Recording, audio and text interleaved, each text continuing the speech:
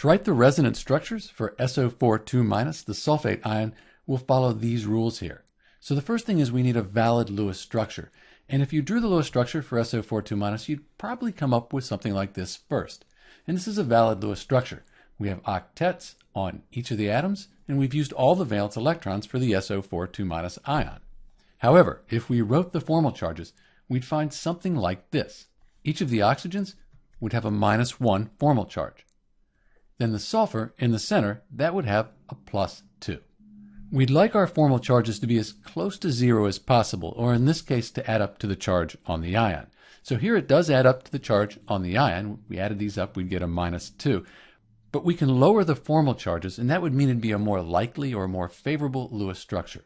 To do that, we can push some electrons. So we could push these 2 electrons here to form a double bond between the oxygen and the sulfur. And when we do that, the formal charge on the oxygen becomes 0. The formal charge on the sulfur becomes +1. So these formal charges are a little bit better. But we could also push these 2 valence electrons here to form a double bond with the sulfur. And now the oxygen here has a formal charge of 0, and the sulfur is also 0. So these formal charges are a lot more favorable. That means this is a more likely Lewis structure. The other 2 structures are resonance structures, but they really don't contribute to the overall structure of the SO4 2- ion. So we have a valid Lewis structure, we've maintained the same number of valence electrons, we haven't changed that, and we didn't move any atoms. So this is the most likely or favorable Lewis structure for the sulfate ion. But now we need to write the equivalent resonance structures. Those are the resonance structures with 2 double bonds and 2 single bonds, and the formal charges like we have here. That'll look like this. So this structure right here, with the double bond here and here, is represented by this one, right here and right here. For these structures, the lone pair electrons are not drawn.